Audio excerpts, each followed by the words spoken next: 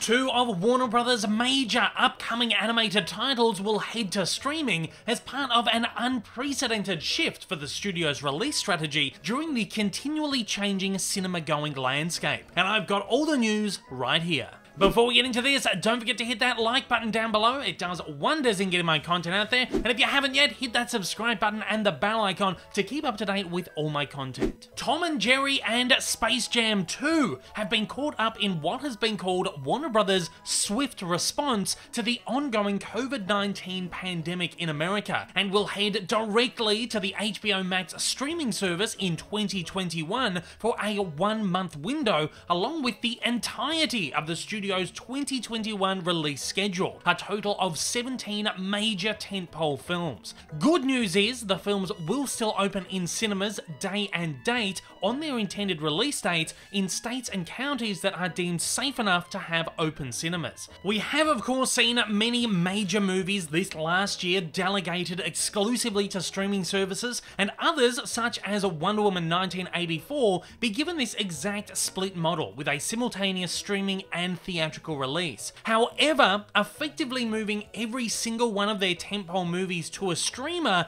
is an absolutely unprecedented move from a major studio. While Warner's is adamant that this is a pandemic-only measure and a creative solution to the situation, it's almost certain that if the model is successful, it will become the new norm for major film release strategies, particularly with every major studio now the proud owner of their own streaming platforms. And this is actually something that Hollywood has been pushing for the last decade. It also shouldn't come as a surprise if other major studios, such as Disney, adopt this exact model for their entire 2021 blockbuster release slate in due course. Tom and Jerry is still set to land on its March 5, 2021 release date, while Space Jam: A New Legacy is still set for July 16, 2021. Other major films set to be affected by this model include The Suicide Squad, The Matrix 4, Godzilla vs. Kong, Mortal Kombat, Dune, and The Conjuring 3. For now, it's likely that all of these movies will head to a theatrical-only model in international territories, such as the plan with Wonder Woman 1984. However, that could change once more when HBO Max starts to roll out overseas. If you'd like to keep up to date with all the biggest cartoon news, don't forget to like and subscribe to see more regular installments like this. And if you're keen on diving deep into the history of all your favourite animated characters, don't forget to check out my continuing Cartoon Evolution series linked at the end of the video.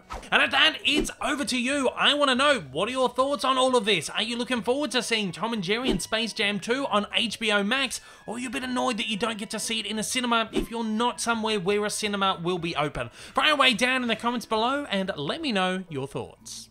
Hey everyone, if you haven't yet, smash that big old subscribe button up on your screen to keep up to date with all my content, and hit that like button down below. Also, don't forget to check me out on social media, and please consider supporting me over on Patreon for as little as $1 a month for exclusive videos, early access content, and to get your name up on the screen. Thanks again for watching.